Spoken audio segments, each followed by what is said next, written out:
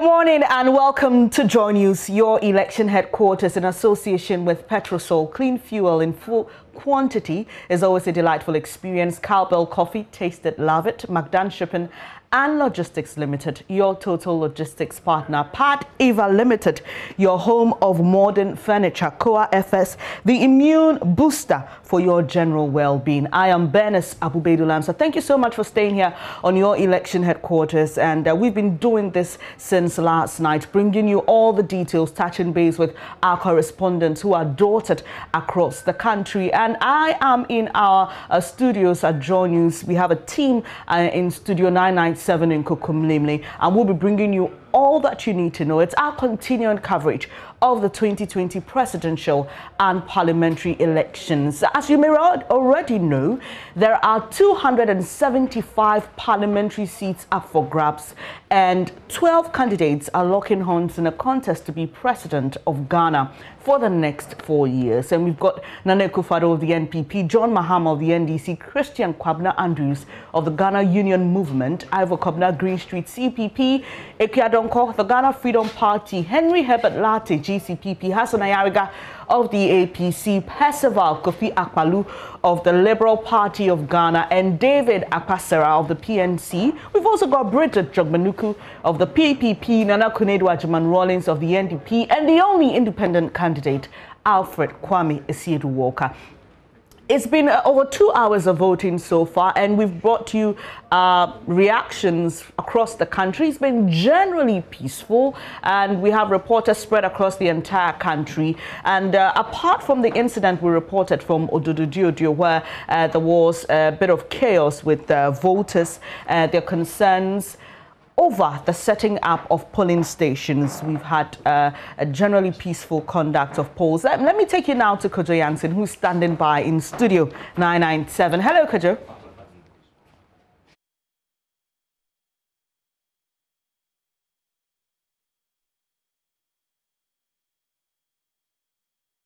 Wonderful to be doing this with you once again, right?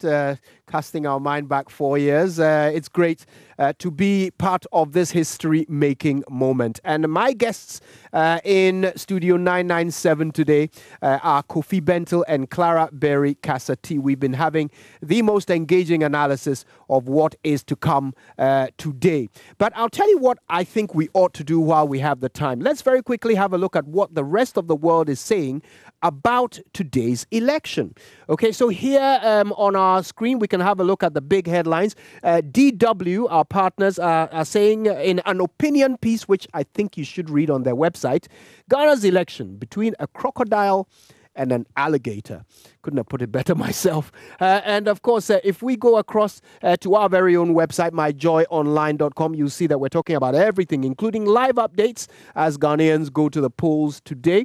The BBC is talking about 6 things you should know about Ghana's election today. And that's written by Favor Nunu, who reports for BBC Pidgin.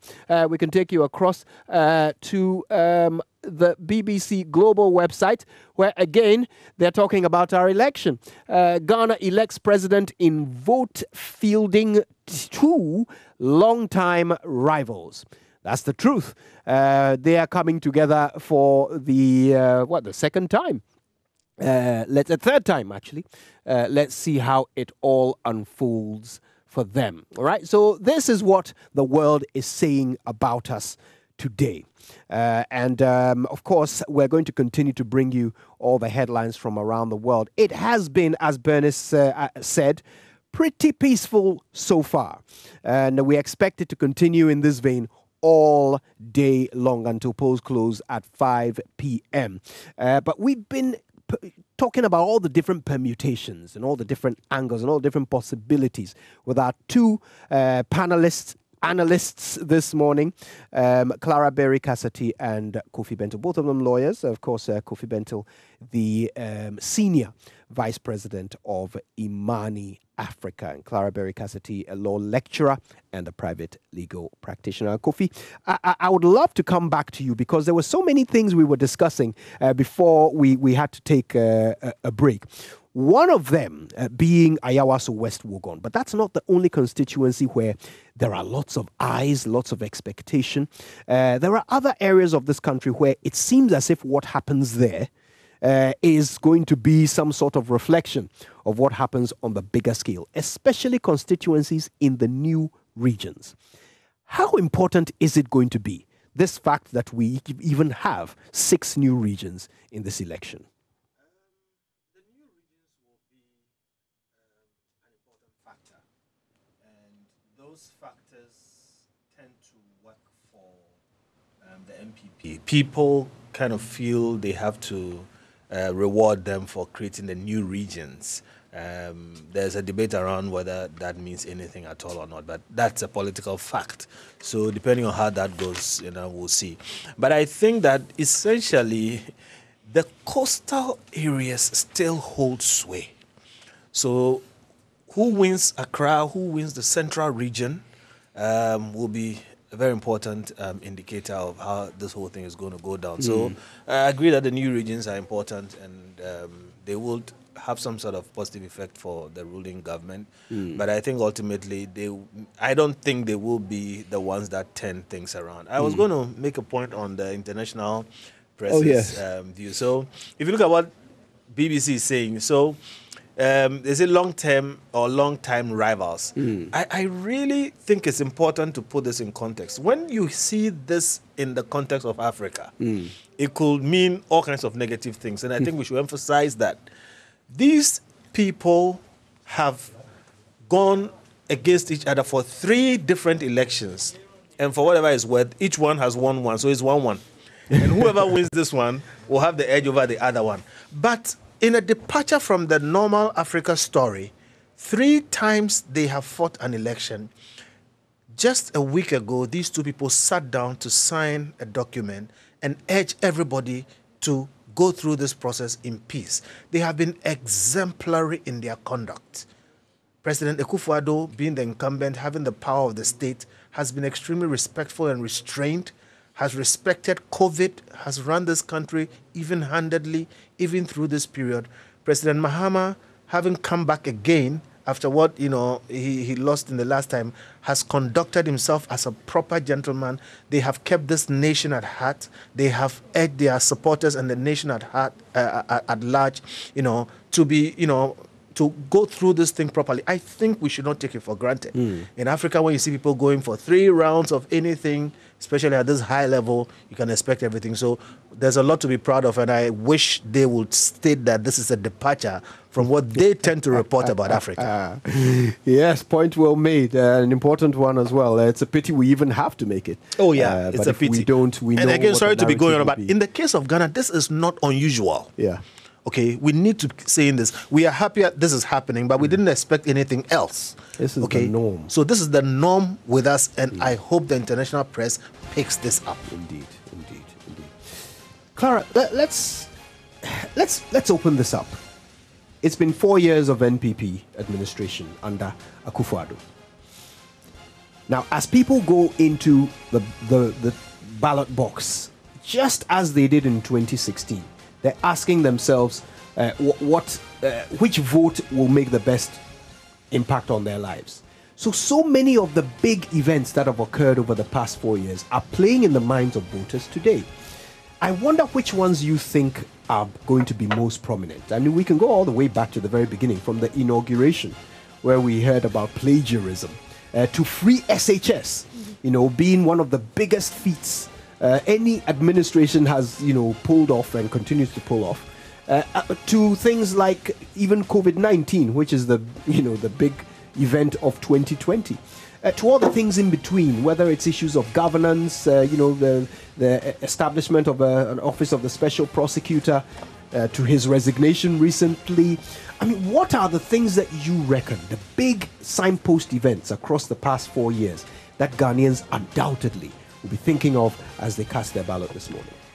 When it comes to that, I think Ghanaians, different people will be looking to different things. The society is hugely diverse, so different things will matter to different people. I'm sure that there are some who will just look at their economic circumstances. Yeah.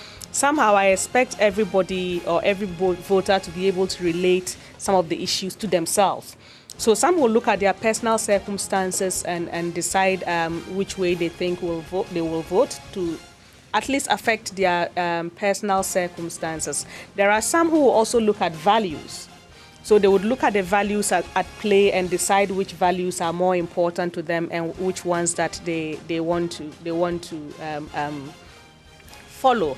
I have always believed that one of the values that holds sway for the Ghanaian people, including even it being expressed in our constitution, is the value that, yes, we want an atmosphere where we want equal opportunity to pursue our own prosperity.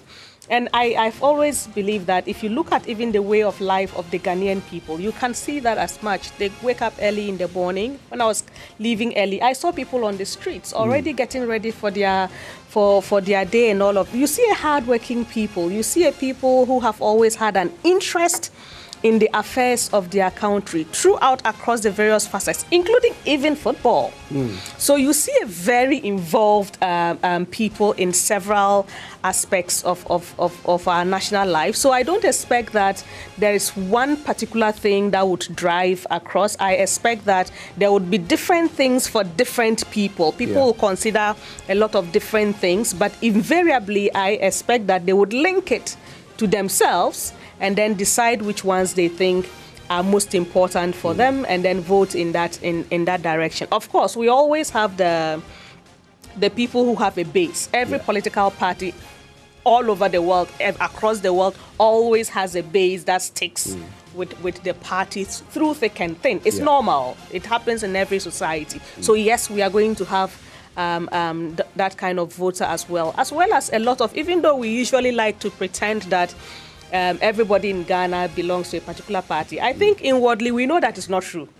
And we know that is not true because we know that, I mean, since 92 we've changed governments. So we know we do have certain Ghanaians who are not necessarily tied to any particular party, but at each electoral cycle, they would look at the circumstances they think work for them and decide which way to vote. They vote all right, but they are not tied to any particular side, and then they would decide. So you have that category who would also look at different things across the spectrum and decide what works for them. Right. Basically. Kofi, I want to come to you, but I'm going to focus it a bit more, if you don't mind. And at this point, let's see if we can start getting our hands a bit dirty, all right, with our analysis. Because we have something in our hands that we can assess. We have a record we can evaluate. So let's evaluate the record of this government over the past 4 years to see if they've done enough to earn themselves another 4. And I want us to take the very broad but easily quantifiable area of resources. So this government has had more resources than any government in history of Ghana, but it has also had more men and women to do the work with. 123 ministers. If you were to take these two facts and apply it to the output, would you say that this government has done enough to win? As an analyst, it's difficult for me to pass a blanket verdict on this without going through the analysis and looking at it. So we should take it in that sense. Generally speaking, this government hasn't done badly. I mean, honestly, with everything put together, said and done, it's a pass mark. The problem is that this government set for itself very high expectations. So to that extent, people rate them against that expectation. And if you look at inflation today, okay, look at the number that inflation represents today, given everything that has gone on. You will see there's been some very competent management of the economy. But there's so many things that can be said, about all kinds of things, the economic, social, and everything. But let's boil it down to this. What are the things on people's minds going into this election? And let me compare that to maybe 4 years ago. 4 years ago, clearly Doomsday was on your mind. Clearly corruption was on your mind. And something more important, and let me explain this. There are things that offend people, things that when you hear about, you see going on, it annoys you, it offends you. And then there are things that affect people. Kofi, I hate cutting it like this, but this is election day. It's going to happen a few times. Right. We're hearing that once again we have some incident in Ododo-Diodio. Bernice, are you able to connect us to the constituency for the latest? Definitely, Kojo. Ernest Kojo Menu is a man there, and he's joining us with details on what's happening at Ododo-Diodio. Hello, Ernest. What's the situation in Ododo-Diodio now?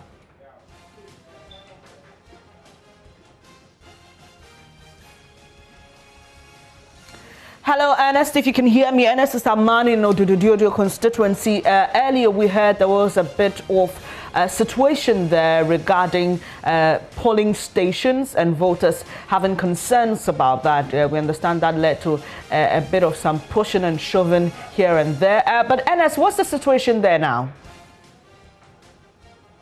Yeah, so Bernice essentially was about the queue management. And the voters here were agitating. They were not really excited with how the Electoral Commission officials had managed the situation. It got a bit chaotic. The police had to come in. There was reinforcement. And then there was order now, because a lot of them who had forced themselves into the compound of the city engineers were moved outside, and they were asked to form long queues again. And so right now it is peaceful. The measure that had been introduced, because they all rushed in, they sort of crowded the entire voting area, and so the secrecy of the ballot was not guaranteed. Now what they have done is to introduce another barrier just before where we have the Veronica bucket, where you start the hand washing, and go through the COVID protocols before you move to the verification table. So they've introduced one more barrier. We have these polling officials there directing them as to where exactly. So once you're admitted from the gate into the compound, you see any of these officers, they look at your code and direct you which booth or which table you should attend to or visit, so you can have your details verified. And then, of course, before then you go through the hand washing and all the COVID-19 protocols. So it is quite peaceful here. Earlier, we also spoke to the European Union, the observer mission. The chief observer was also here. He spoke to us. He spoke highly of Ghana and the processes so far. They have been here months before the election to monitor the process and engage various stakeholders, including civil society and some media organizations as well, on the processes leading to today. They're going to stay on a bit after the election. Of course, they would organize a news conference to tell us about their observation and make recommendations, as they've always done. So this is the latest from here, from the Ododo-Diodio constituency, Bernice.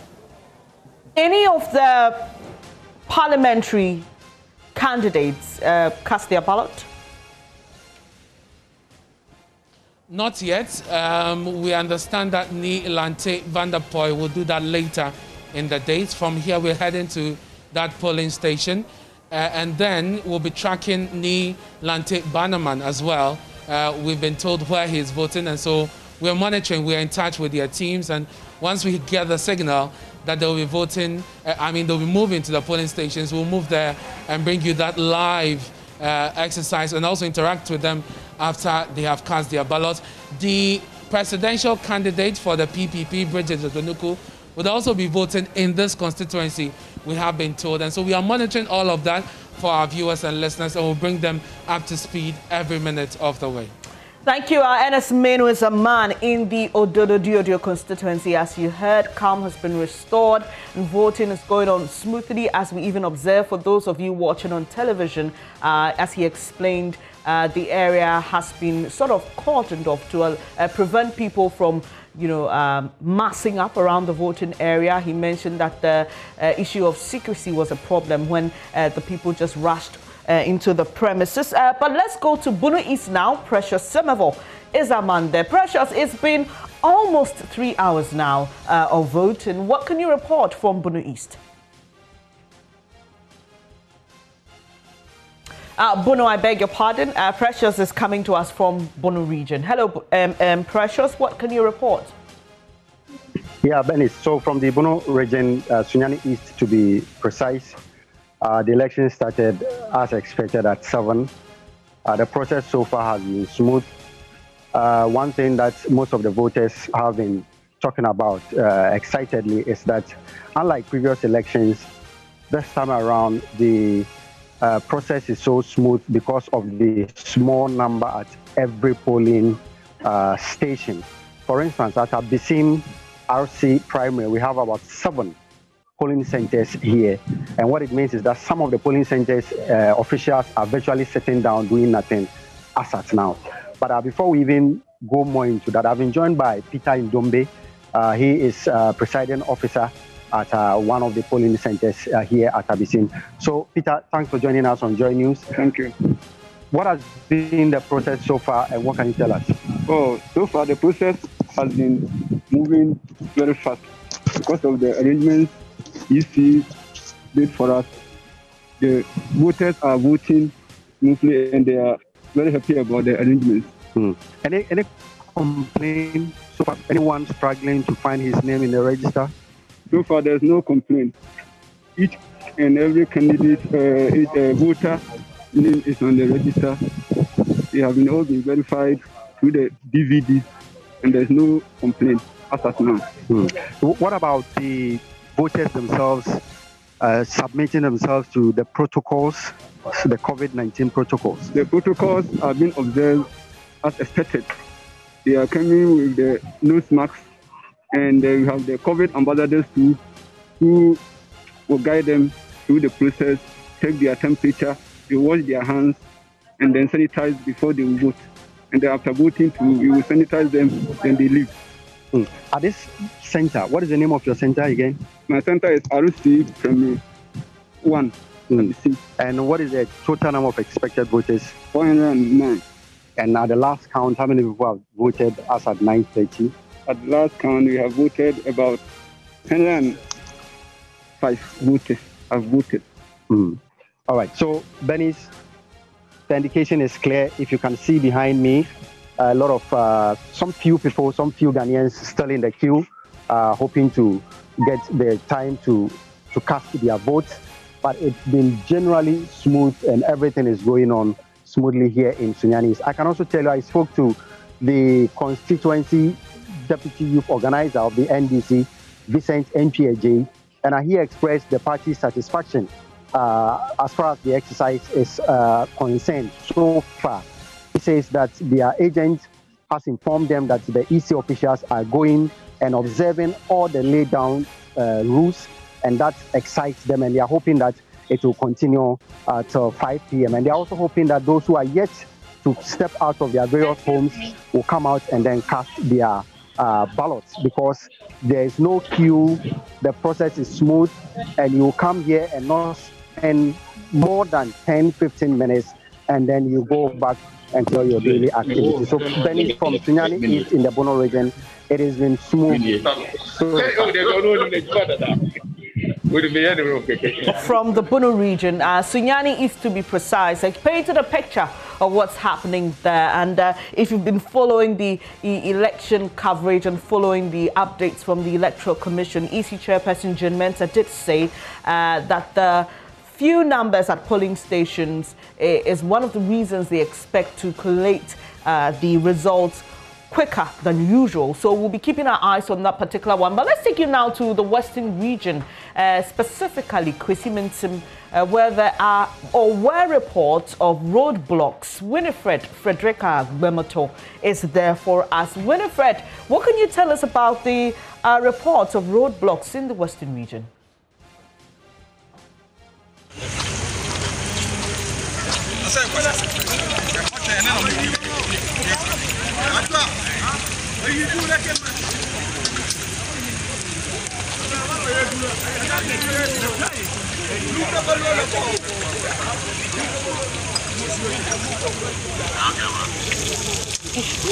Flames, I don't know what's being burned, but some roads in the Kwesi-Mintim district of the Western region were blocked. And Winifred Frederica Gbemoto is there for us. Hello, Winifred. Can you tell us exactly what's being burned on the road there? All right, so here the disturbances began at 3 a.m. angry residents were out on the road and burned some tires here. They were complaining that the MP for this constituency has not done enough for them, especially with regards to their roads. And they were facing difficulties, especially with regards to transport, sending people to the hospitals and things in that regard. And that made them block the road and burn some tires. So as at 6 a.m. today, cars were not able to use this road. And if not for the intervention of the security agencies, the police, the fire service, and some soldiers who were present, the road would have still been blocked. And Winifred, 6 a.m. was an hour before the election started. So what can you report about the elections proper? Is it going on smoothly there? Yes, currently 3 of the polling stations at Brindo are functional, and we have over 600 people who are expected to be voting currently. Right now, we have the police present doing their work, ensuring that the place is safe for people to vote, and everything is moving smoothly. All right. There have been concerns about the adherence to COVID-19 protocols at some polling stations. Are you observing the same where you are? Yes, we are observing the COVID-19 protocols. Due to the disturbances, the security agencies are quite strict about them. So here, everybody at the polling stations are wearing their nose masks. We have water and sanitizers available as well, and people are observing the protocols. All right, we'll leave it here for now. That's Winifred Frederica Gbemeto coming to us from the Western region, reporting earlier about the incident in Kwesimintim, where some residents blocked the roads, burning tires, all in protest of their bad roads, and they chose to do it on election day. We understand that the police and other security forces were able to bring the situation under control, and election voting has started there. Let's go to Ivy Setsaji, a woman in the Volta region. Hello, Ivy. Hello, Ivy. It's been almost 3 hours of voting, and we've heard reports of incidents here in Accra, but in Sunyani East and in Kwesimintim, apart from what happened earlier in the day. It's a smooth process. What can you tell us about what's happening in the Volta region? Well, in the Volta region, it has been very, very smooth so far in the places I have visited so far. Started from Ho to Ketino, where we're expecting the MP Aveji and then the Minister Jamashi to vote later in the day. There, the process was very smooth, but the turnout and most of the centers was low. And then currently, I just go to Northstone, where we had some rumor. We wanted to check ourselves that some group or want to cause some problem here. So we wanted to follow up. So I'm currently in Aveime. We want to follow up on that issue where the MP for the area, Samuel Ablako Okuja, will be voting or casting his vote in about 30 minutes. So here, everything is smooth. People are in queue, but not long queue. Though, but the whole place, everywhere we've been to so far, is very calm. Ivy, during the voter registration exercise, there were concerns about the presence of military persons in the Volta region and the possibility of that leading to voter suppression. Do you see the presence of the military as you crisscross polling centers, and have people been sharing similar concerns today? Well, yes, we're on our way to Aveime. When we got to Sugakope, the barrier exit, we saw a group of military men sitting. Some were even enjoying coconuts or taking coconuts just by the road. Some were sitting just by the road, just looking at the cars passing. Apart from that, we are yet to see other military or any other military map, but we've not spotted any military personnel in any of the polling centers, yes, except police in every police center. So far, those were the people we saw drinking coconuts and just sitting by the roadside. relaxed. We actually don't know what they are doing there, but that was what we saw earlier. All right, Ivy Setoji there coming to us from the Vault region and speaking about the situation there. Thank you, Ivy. We'll leave it here for now and allow you to visit other polling centers and report what's happening there. But let's take you back to the Nsawam prison where Seth Kwame Boateng is, and he's now in the female yard. Hello, Seth. It must be an exciting moment for inmates as they cast their votes today.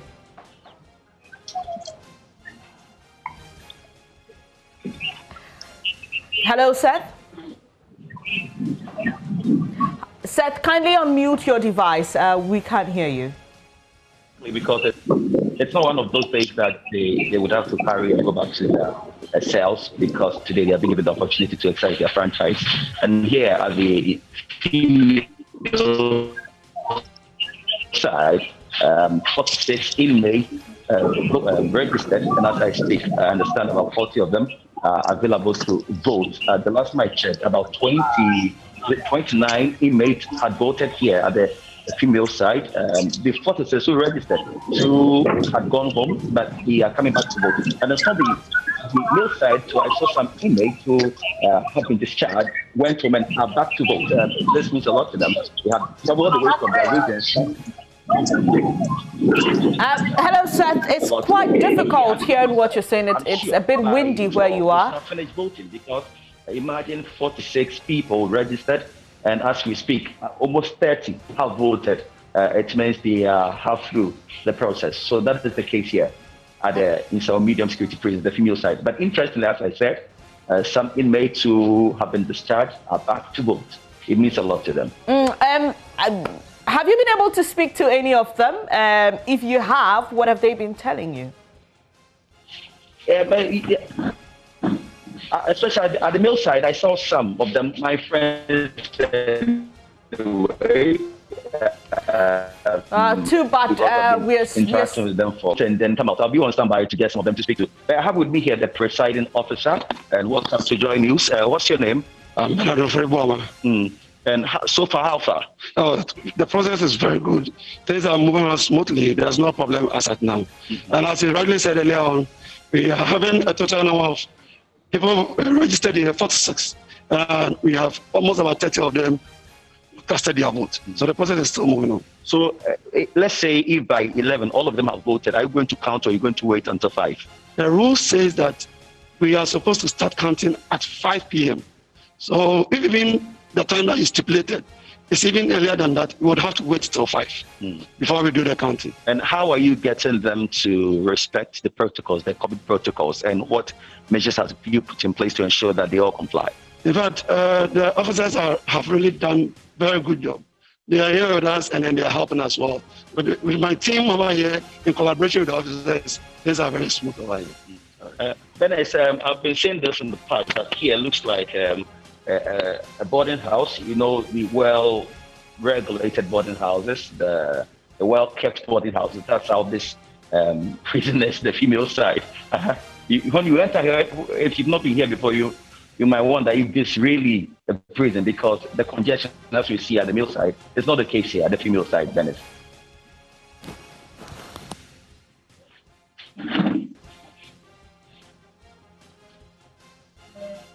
Seth, we'll leave it here for now. I'm sure that a particular polling center in the female yard of the Nsawam prison will be the first to finish its work with regards to registered persons voting. But we'll head now to Adanse Fomena in the Ashanti region. We understand there's been an arrest. Nanaya Ojima has details of that. Nanaya, what happened there?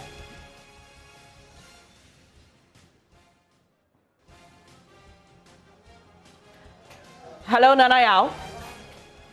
Well, we appear to be having a challenge with Nanayao's line, but he'll be joining us shortly from Adanse Fomena in the Ashanti region. Nanaya, we understand there's been an arrest there. Give us details.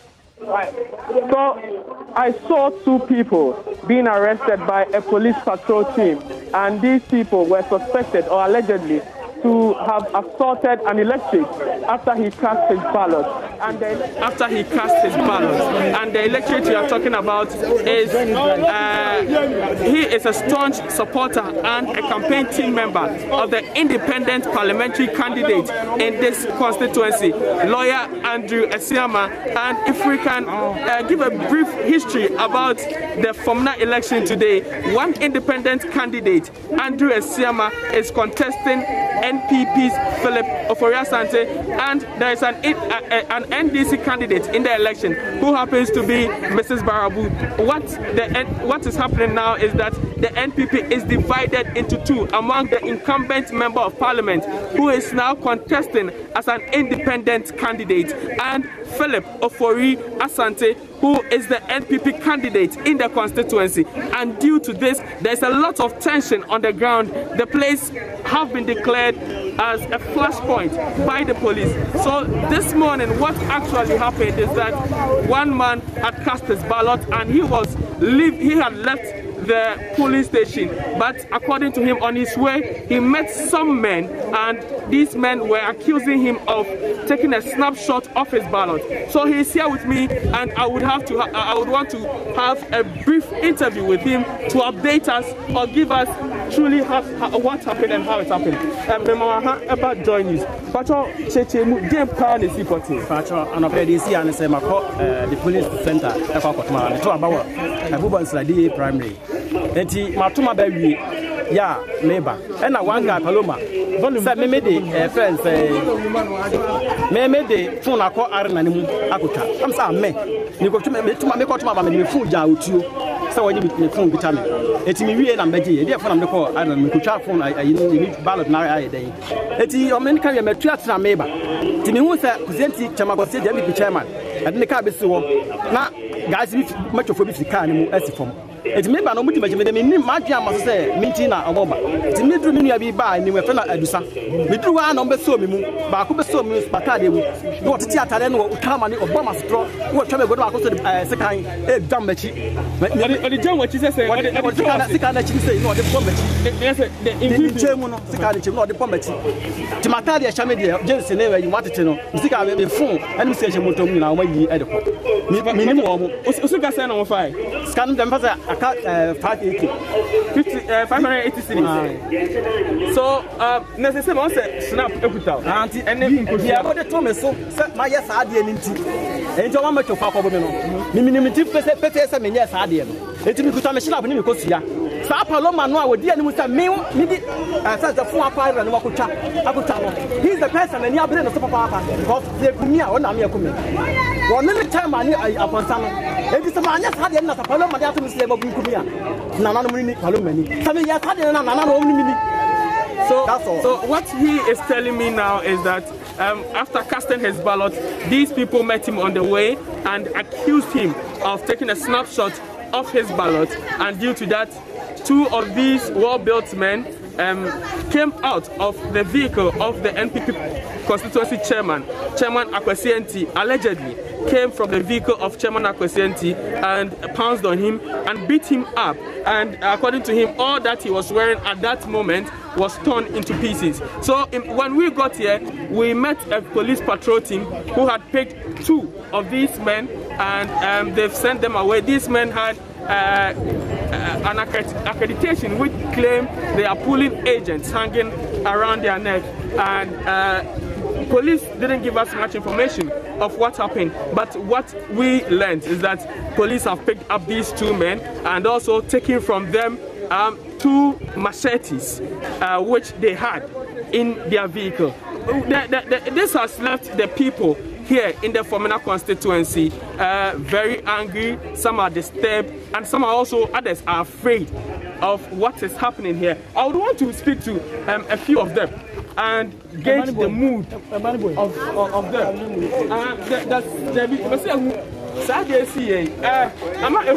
Yes, true. I'm about to go obi betuma ka se o kwa o ya fa na wo no ya na wo chama fa ana si ama sade no ayetu aye wo ntemwa amo bi esuru me ba koto ame mane nkwoche se de ekonomi suru se oboko me ba ne babo na what me nyanto me nyan vote kura me ko bi ya me bush never number the way see na me ni anye se me nu anu no na obo sa de ani pa na mfa awade onye hwe na okobo ne se ye nyina ye kuruma tinyama bi ko so se enye e ha bato no ko mu hwe na o mu sesa na sa amane so bibia on kan kire mpanyifo me da metuma kan. Okay, so this is one of the residents here at Formula who is telling me that he is he's threatened by what just happened, and he will not encourage his child or his kid if he has attained the age to go and vote, because there have been a number of incidents here, and he feels the security of the election here in the Formula constituency is threatened. So this kind of sentiment span across the Formula constituency. Some of the people I've spoken with earlier are not happy and are afraid of what is happening. All right, Nana Aljima, we'll leave you to get more details from the police and hopefully a response from those who have been accused. But there in your shots in Bole, you can see the NDC's presidential candidate, John Dramani Mahama, going through the protocols. He's just washed his hands and he's cleaning them. He's just going to cast his vote. And so for those of you watching on television and on my Joy Online and JoyNews on TV, you can see there seems to be a challenge with social distancing, because you see a lot of people gathered just to catch a glimpse of the NDC's presidential candidate, who is in an all-white attire there, and you know how it happens here. When you wear white, you know what it means. I'll leave you to be the interpreter of that for yourself. But he's just walking towards the voting area and just seen a polling agent there, an EC official at the polling center, and going through all the protocols. And we know that when you arrive at the polling center, what happens is that an assistant will check your particulars in the name reference list, and I want to believe that's what is happening. Then a verification officer will verify your identity as a registered voter with a verification machine. And we're seeing there his little finger being put into the indelible ink. And later, we know the processes that happen when you visit a polling station. After that, you'll be issued with a presidential ballot paper. And for those of you who have not yet cast your ballot, you need to check that it has no marks and ensure that it has a validating stamp. Okay, so there we've seen the sheet has been handed Mr. Mahama. He's checking it to see if there are no marks and checking for the validating stamp as well. Okay, so he's just examining that presidential ballot paper that has been handed him. Okay, now the cameras are being asked to move while he enters his booth to cast his vote. All right, some privacy there. Well, there's somebody holding his phone quite close. And, well,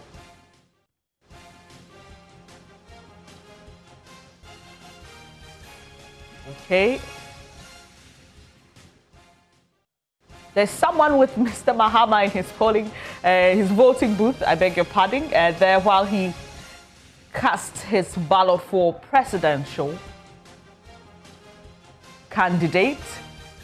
There you have it. So, as you may be aware, once you've cast your ballot, you need to clean your hands so you don't stain the sheet while folding it. And that's exactly what Mr. Mahama is doing, folding his sheet. And you must fold it in a vertical manner, not horizontal, because if you fold in horizontal, you're likely to have a stain on another candidate's, portion for voting. So he's done that.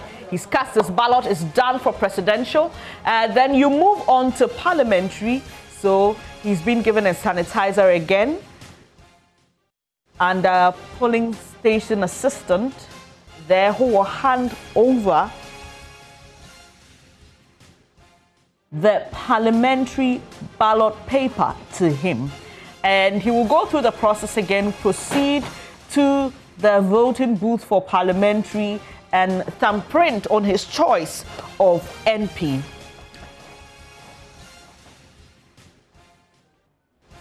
This is your election headquarters on Joy 99.7 and the Joy News channel. We are also streaming live on our Facebook platforms and myjoyonline.com.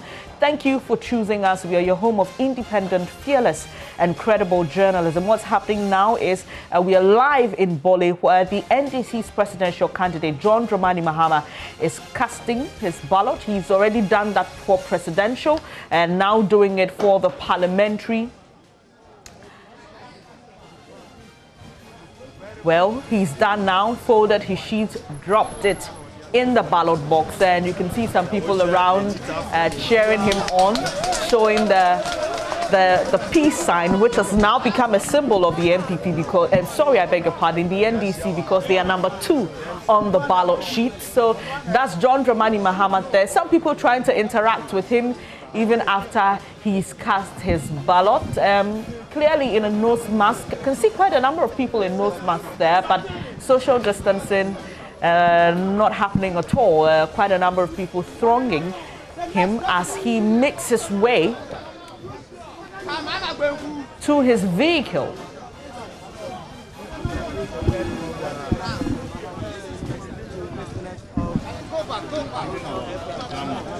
And in her case, her name is in the special voters list. No, she hasn't applied for that. Now allow her to vote because the name is there. Right now, and there's no allow her for the NDC. Okay. How do you find the process? There's a bit of a... How did you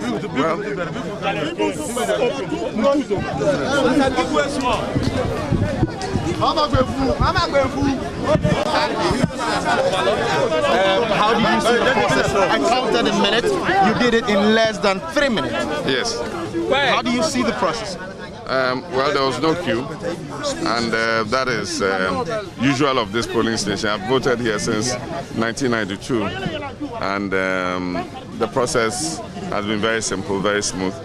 And so, I mean, I voted presidential, parliamentary, and as you said, under 3 minutes. Yeah. Not sure you've done any monitoring yet, but what do you pick generally? I'm sure you've been speaking to your team on the ground. What do you pick up generally?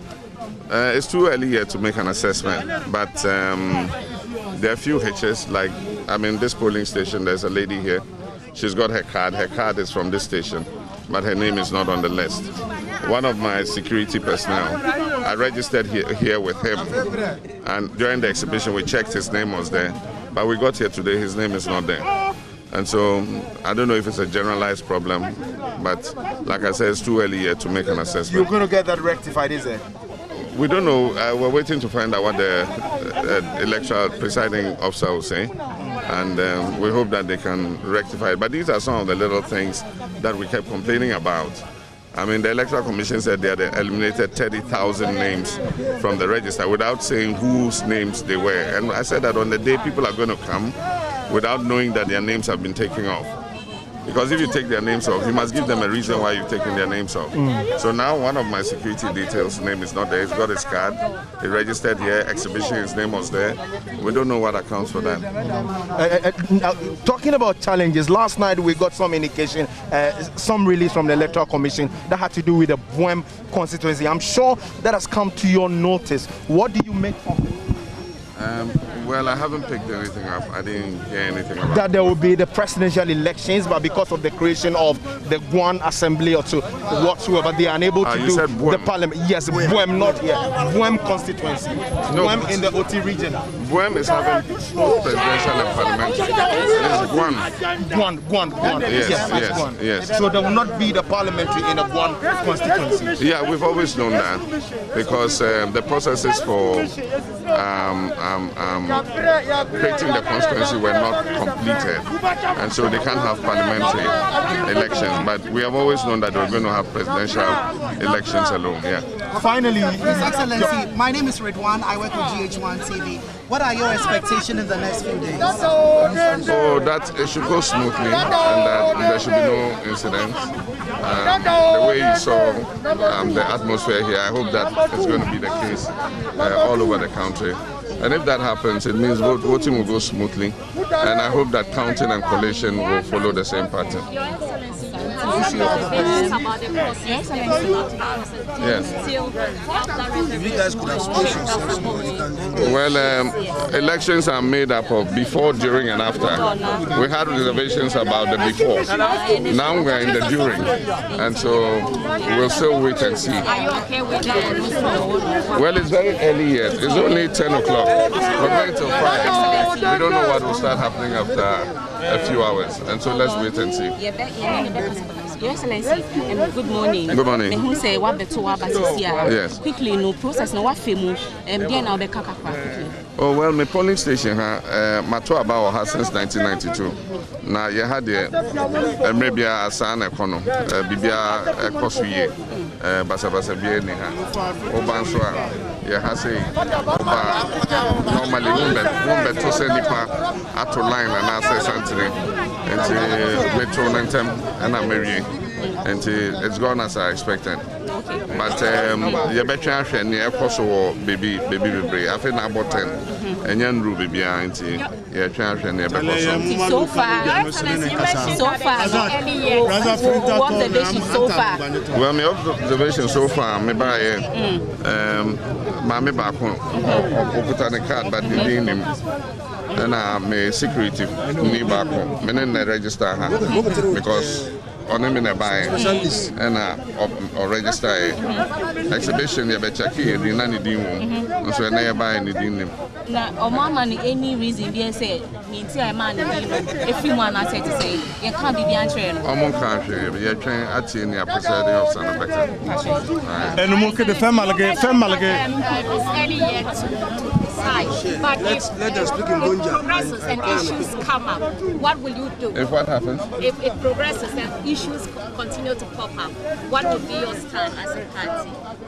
Well, what would be our stance? I mean, it will depend on what comes up, and it will depend on how widespread it is.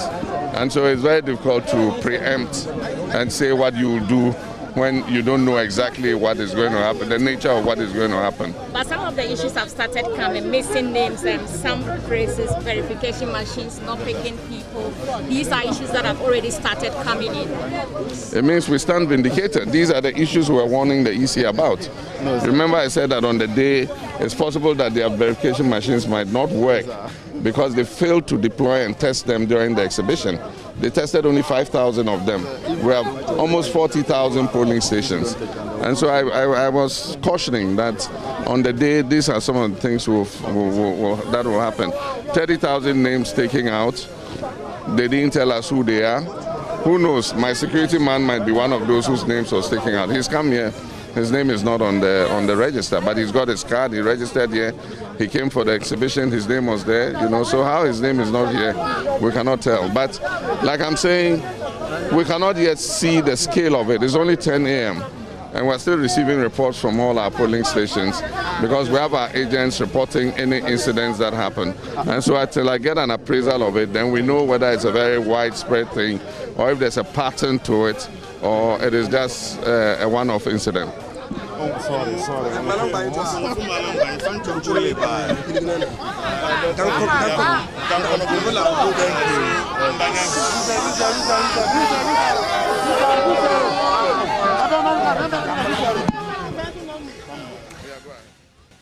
The NDC's presidential candidate, John Dramani Mahama, is speaking to the press after casting his vote in Bole.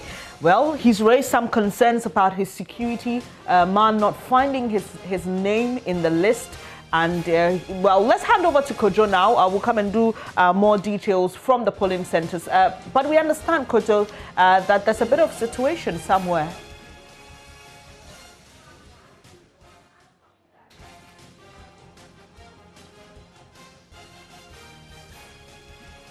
Bernice, the situation is on Twitter, of all places. And by the way, keep using the hashtag ElectionHQ every time you tweet so that we'll see what you're saying and we'll share it with the world. The police have been tweeting, and I'm going to read what they're saying, okay? This is allegedly something that happened in Sunyani, right? So it says, police confirm the arrest of one Daniel Tibiri Boahin, a civilian cited driving a police Nissan pickup vehicle with registration number G for Golf, P for Papa, 3329 on the night of the 6th of December 2020 by the youth of Sunyani, who handed him over to the police. It goes on to say a little bit more. The police have impounded the vehicle, which was auctioned earlier this year by appointed auctioneers as an unserviceable vehicle after going through due processes to one Abu James at Bongo in the Upper East region. Investigation continues, and this is something that the Ghana police have just put up. It apparently happened in Sunyani, even as the election has been ongoing. But of course, it's not related to the election. But I'll tell you what is related to the election on Twitter, and that is what you have been saying. So we asked the question as to whether you are voting from the Ododo Diodio constituency. We wanted to know how the voting was going for you, and a lot of your tweets have been coming in response to this, and we'll share those with you, all of your thoughts. But we'll have to pay a bit of attention to that later. One other question we were asking was whether you have voted yet. Now, at this time of the morning, you can see that 31% of you have voted. 68.7% of you who have been responding to this particular tweet have not yet voted. And you've been giving several reasons. Some of you say you haven't had the urge yet to vote. But of course, you're all watching us, which is the first important step. Hopefully that will give you the urge to go out there and exercise your mandate. A lot of you saying that you will go soon. So we certainly want to know how your experience goes when you go out to vote. Okay? To those of you who haven't yet, at Yusuf Musa 4, we've got our eyes on you, Yusuf. Go out there and cast your ballot. Okay? Your nation needs you. Now, in a short while, we'll take you live to Nima, where the president will be voting. But before that, we're going to wrap up quickly with our guests in the studio. We've been talking with Kofi Bentel and Clara Berry Kasati all morning. They've been giving us such insights, and I can't thank you both enough. But I think this is the point at which we'll hear the last from you, so that we can bring in a fresh pair of lungs. But Kofi, you were making a point before we went off around the country. So I was making the point, the question was about what are the main issues on people's minds now. And the point I was making was that there are things that offend people and things that affect them. In the last election, you had Dumso. It offended people and affected them as well. And then you had the issue of corruption, which people connected to the Dumso, etc. So to them, corruption both was offensive and also affected them. This time, however, you have a situation where free SHS is on people's minds.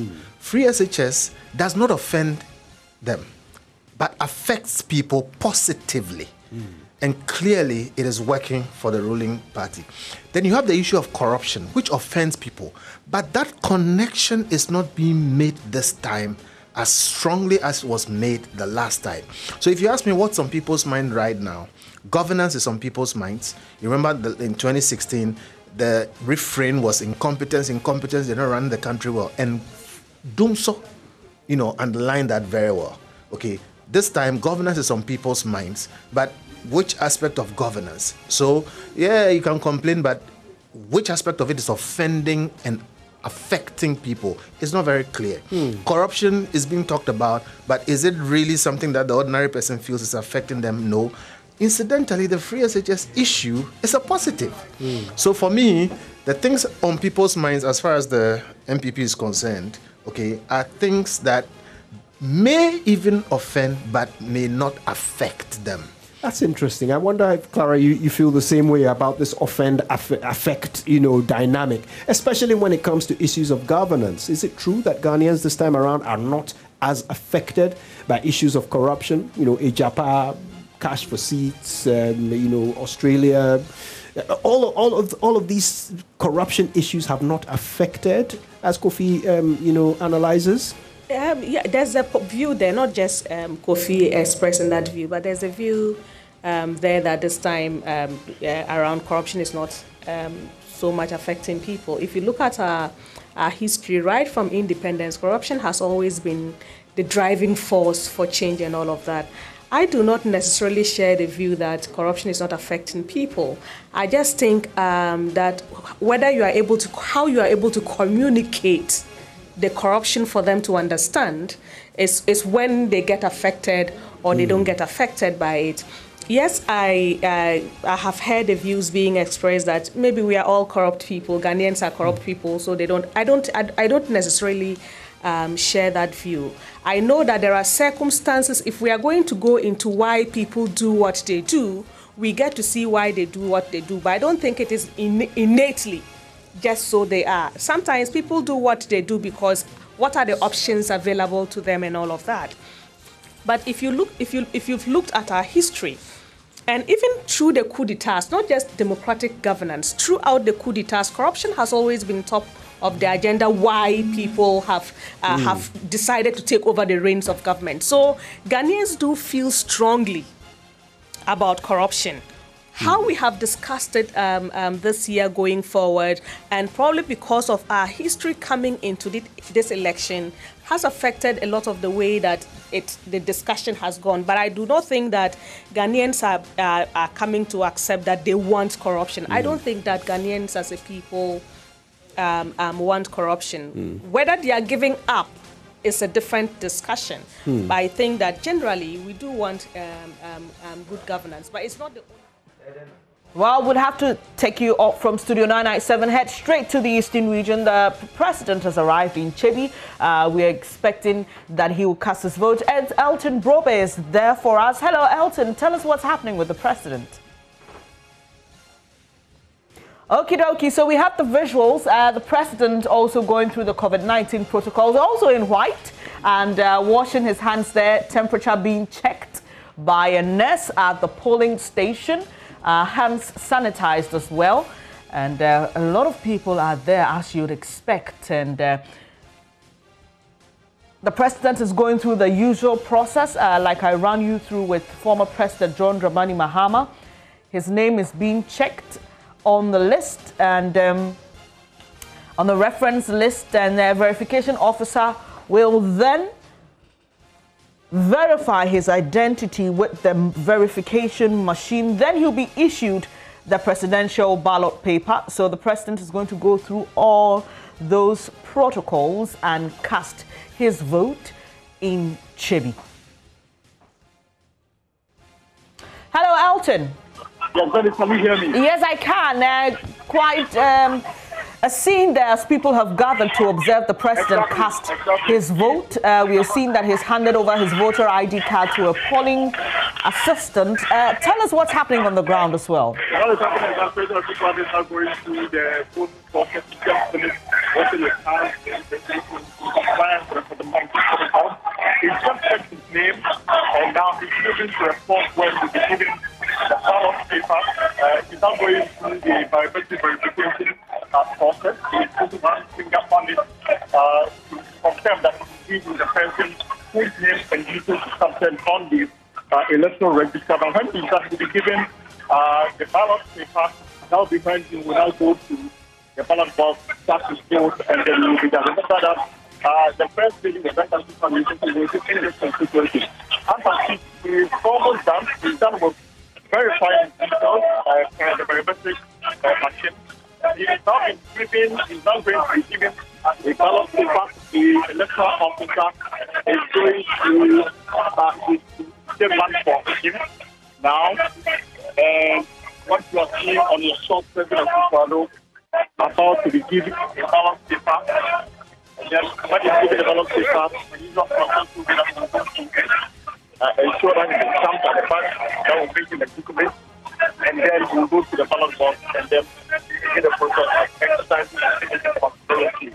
So we want to see. Understand how the area, the polling station, the president will be at this point. It's quite noisy. It sounds as if there's someone making an announcement. But I would love you, if you can, to either project so we could hear you clearly, or just move away a bit from the crowd. And for those of you watching on television and other medium, apologies for the loss in our feed there from Chebi, but we are still there live on the ground working the lines to get clearer photographs and pictures for you. But what it is that President Akufo-Addo is in Chebi, just about to cast his vote. He's gone through the COVID-19 protocols and the verification as well. And hello, Elton. Let's hope we have a better line now. So just fill us in with what's happening. What is happening is that we just finished casting his ballot. We're going to put the paper in the ballot box, and that will be done. That will be done with the process of voting. We just finished casting his anti-candidacy dropping his ballot paper into the current ballot box. And that will conclude his exercise for this morning here in Chebi, in Folketown, in the South constituency of the city. Now, regarding the presidential voting, we're now going for another step when we'll be given a ballot containing personalities who are contesting on the seats of the MPP in the Folketown constituency here in the Eastern region. And the MPP's candidate is the Minister for Western Health, Mr. Walakasia. President Akufo-Addo has just been given the ballot paper containing the contesting the parliament. He's done with the presidential one, the ballot was voted, and now he's given a paper to cast the vote for the Apologies once again for that loss in feed there. And Elton Brobe was just running us through what President Akufo-Addo is doing at that polling station in Chebi. He's done with his presidential vote. He's now casting his ballot for parliamentary candidate, but as you may know, that's the president's hometown, and the people there have thronged the polling station. Some just to catch a glimpse of the president. We're expecting that he will speak to media persons after going through the process. But as we've observed with President Akufo-Addo and former President Mahama, it's been quite a smooth process and free of hitches, at least for the two of them. They've gone through the process smoothly. Mr. Mahama has had concerns, though, that his security man could not find his name in the list. But the president is done with voting in Chebi now. We expect that the media may have an interaction with him. My colleague, Elton Brobe, is there for us to bring us all you need to know. But we know that the NDC's presidential candidate has voted. Well, the vice candidate, Professor Nana Jino-Poku-Agyeman, also did so a while ago.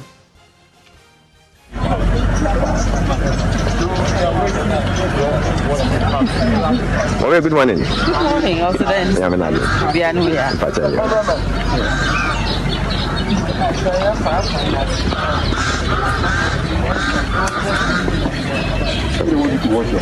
Okay, sure. Right.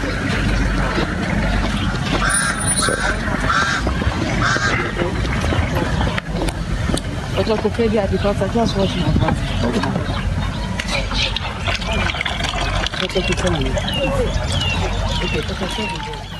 This is your election headquarters on Joy 99.7 FM.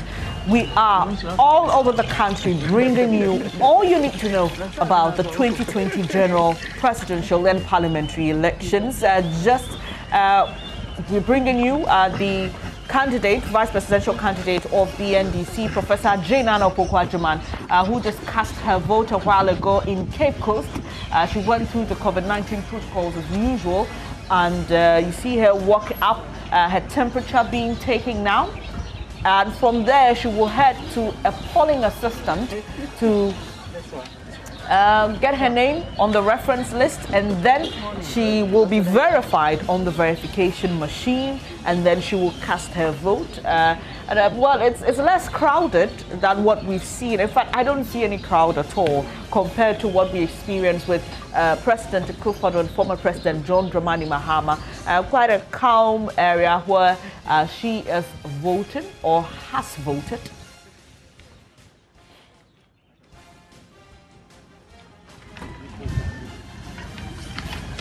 Voted in Cape Coast, and you know we've spoken to you about the importance of that region in this year's election. It's a swing one, and whoever wins that will be critical for the general outcome in the elections. And so we're keeping our eyes in that particular region and bring you all you need to know, as well as what's happening in other polling stations. Well, so she's been verified there, as you can see. on that verification device. That's what you advise us. Huh?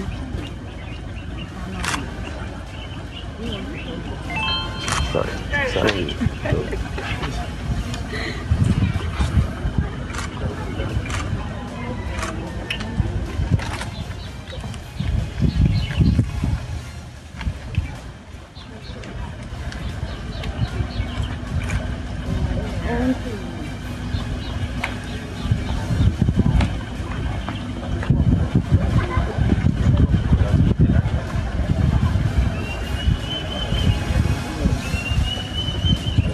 Continuing coverage of election 2020 on your election headquarters, and our coverage is brought to you in association with Petrosol Clean Fuel in full quantities, always a delightful experience.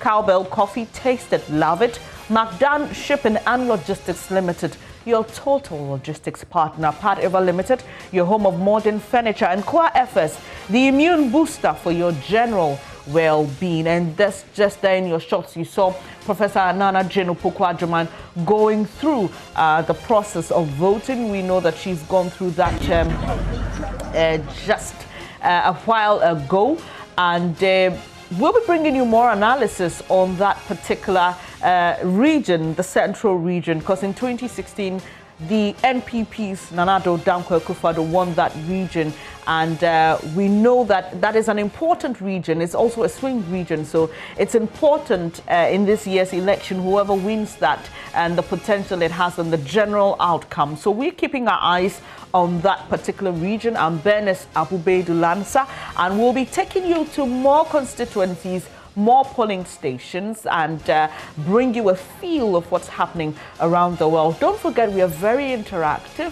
Tweet at us, comments on our Facebook section with the hashtag ElectionHQ, and we'll be willing to re-echo your concerns and your contributions to the rest of the world.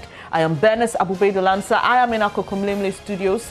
JoyNews studios, I might say, in Kokomlemle, and Kojo Yankson is at Studio 997 with our guests bringing us more details. We'll be taking you to the smart world shortly, where we'll be doing some analysis, breaking down the trends, talking about the swing regions, why they are important, looking at voter turnout and what it really means. We've been hearing from all the candidates and even from the Electoral Commission, eve of election, they're asking every voter to come out and vote. What is the importance of voter turnout in the outcome of the elections? We'll be doing all those analysis here on your election headquarters. And let me just quickly run you through what you must look out for, or what you must expect if you haven't gone to your polling center or station to cast your vote yet. Please, when you go, follow all the protocols, and after you've washed your hands, make sure you are in a mask.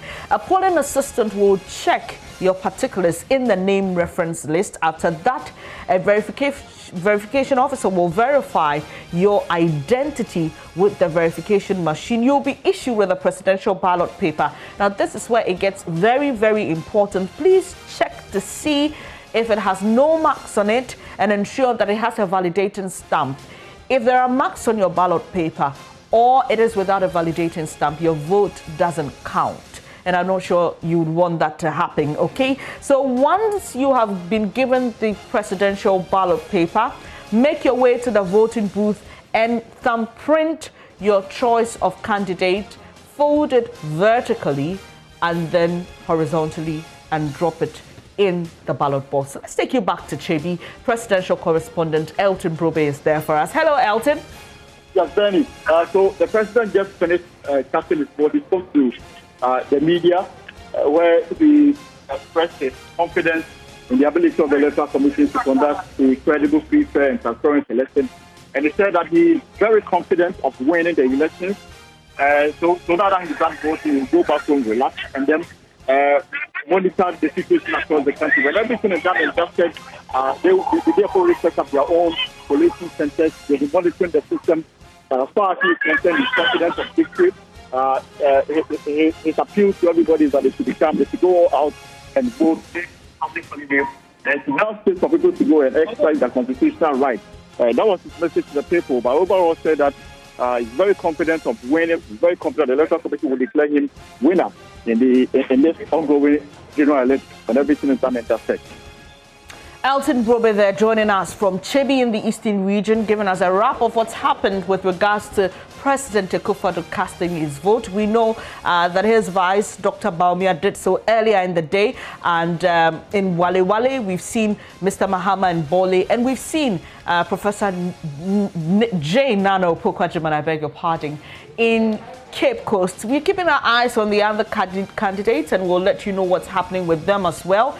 This is your election headquarters. We go to Daniel Dazi, who is with the Smart Wall. Hello, Daniel. What do you have for us? Well, Bernice, first of all, very exciting coverage we have so far, but you've been talking about turnout, and I want to quickly illustrate here on the Smart Wall what it means. This is the 2016 election. It's the lay of the land as we have. Now take a look at this figure, 69.25%. In this election, there was a change in government. Let's go back, and I'm going to quickly allow the Smart Wall to bring us figures from the 2012 election. Let me resize the map to make it easier to view. 79.43%. We had an incumbent government retain power.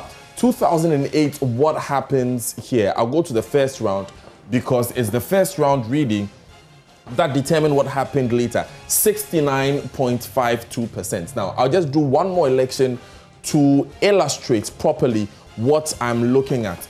Now, of course, 69.25% for the 2008 election. There was a change in government. 85.1% for the 2004 election. A government was retained. You're seeing a trend here, Bernice, I'm sure, that whenever there's a voter turnout of less than 70%, it looks like it doesn't bode well for the government in power. The incumbent is changed. So what the NPP will be looking for, if this time round they want to maintain this, they want to retain power, is for a voter turnout to go north of 70, hopefully about 80% thereabouts. So that's the first thing.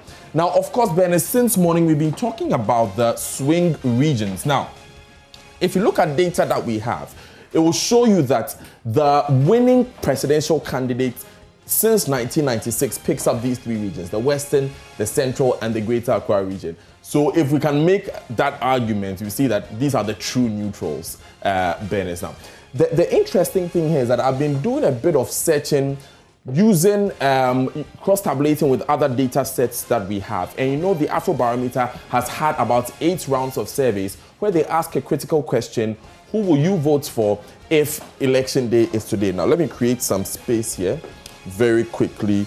Let me take out the national statistics so that our viewers can see this better. And of course, all of this is made possible by our Smart Wall, and it's the best election analysis technology that you can find. Right.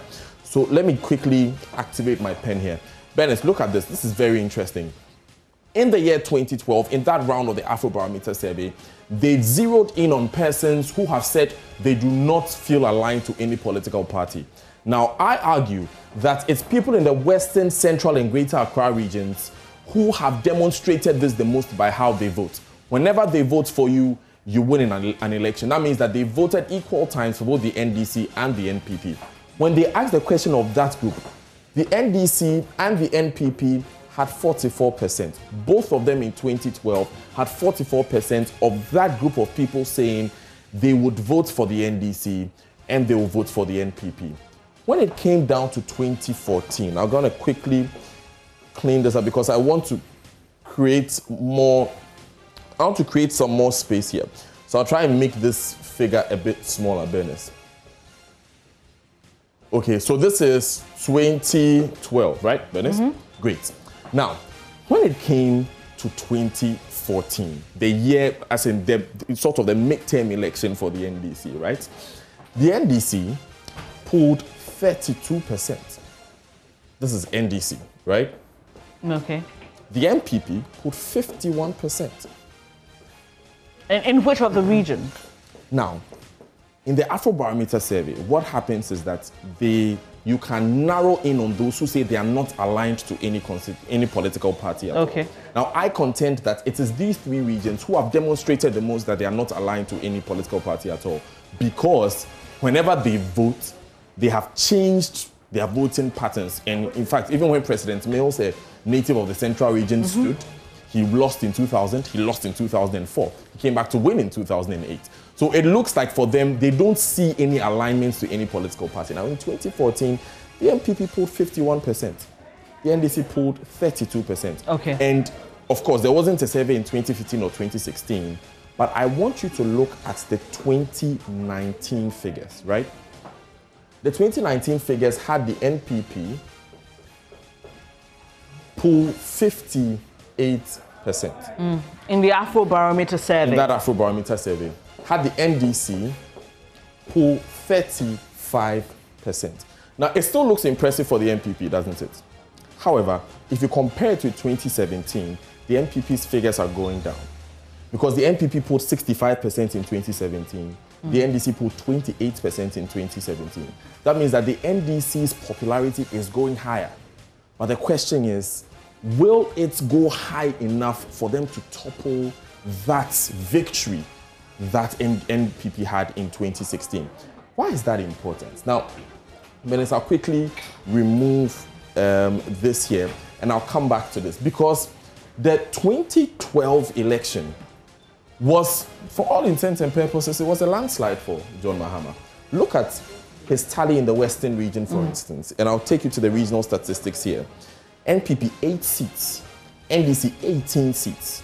He wiped the Western region, really took a number of key constituencies there. But let's look at what happened. Let me remove this regional statistics. Let's look at what happened in 2016. President Akufo-Addo dramatically turns around this tally. NPP now has 16 seats.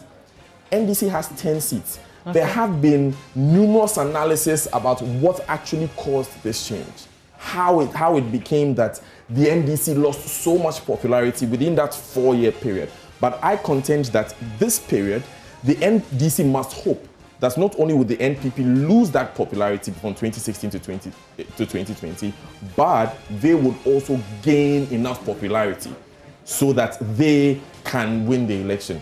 I'll take you to a couple of the constituencies that are quite interesting. Let me look at presidential constituency in 2016, for instance, in the Western region, right?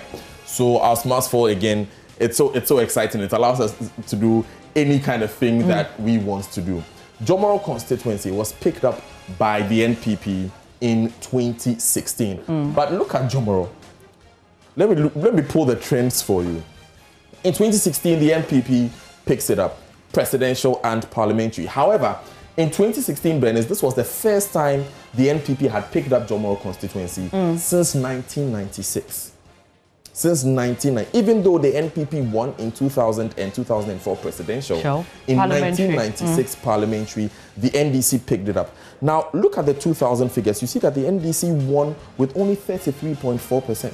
Why is the question that anybody will ask. So let's go to the parliamentary figures for the year 2000 election for me to show you an interesting statistic concerning the westernmost part of the Western region, or the Jomoro constituency. Now, of course, yesterday, if you were listening to Winston and Evans, they contend, and I agree with them totally, that the Western region currently, after the Western North has been removed, remains a swing region. So you want to look at what really happens there. I want parliamentary results from the year 2000. I'm in Jomoro, right? All right, so, wow, okay. Okay, so here we have Joseph Aka of the NDC picking it up, 33.4%. Peter Nwawan of the NPP trailing with 19.1%. But if you look at the rest of the candidates, you realize that the CPP's Abraham Yankson actually picked up, pardon me, this is Jomoro. The CPP's Abraham Yankson actually picked up 15% of the votes in 2000. That means the CPP is a strong force. And if you actually look at the trend analysis, you see in the year, okay, so I need to come back to 2016 for us to get a proper lay of the land as far as trends are concerned. So if you look at the trend analysis, you see that the CPP actually came to the point of making a showing. This is Samia Yaban-Nkrumah's constituency. In the year 2008, she won. I remember very well, Leo Kran, who was the incumbent MP of the area, said that he wasn't going against Samia, he was going against the ghost of Kwame Nkrumah. Because in the westernmost part of the Western region, this is actually where Dr. Kwame Nkrumah, the founder of the CPP, and of course, one of the founding fathers of the country, is from. Another interesting point here about the Western region, and we could go on and on and on, is that the population, right, now the population is concentrated. Now let me just draw this for you. Right, the population is concentrated around the circle that I've shown you. Why? If you look at the data that we have crunched for you, the population, right, the population of the Western region, 40% of it is in the urban areas, 25% of it is in the 5 constituencies that fall within the regional capital, the traditional regional capital that we know. Takrady, Sekondi, Esukado Keten, there is Efia, there is Kwesimintim, and there is, of course, and there's Esukado Keten in there. So, that's how the lay of the land is as far as some of the swing constituencies, as far as some of the trends of their votes are concerned. All right, Dada, we'll come back to you and that smart wall for more. But that's my colleague Daniel Dazi giving us some analysis and helping us understand what's really at stake in the Western region and the Central and Greater Accra regions. He was just giving us more details of the Western region, and shortly he will do so for the Central and Western regions. We were in the Jomoro constituency where he's shown us the dynamics of voting there, and that even though the NPP won in 2000 and in 2004, they didn't win parliamentary in those same years, and so it tells you how that particular constituency in the Western region votes. We'll be going back to the smart wall because there's just a lot more analysis we need to do, but this is your election headquarters, and brought to you in association with Petrosol, Cowbell Coffee, McDam Shipping and Logistics Limited, Pad Ever Limited, and Koa FS. I'm Bernice Abubedilan, so do stay with us. We'll be back with more.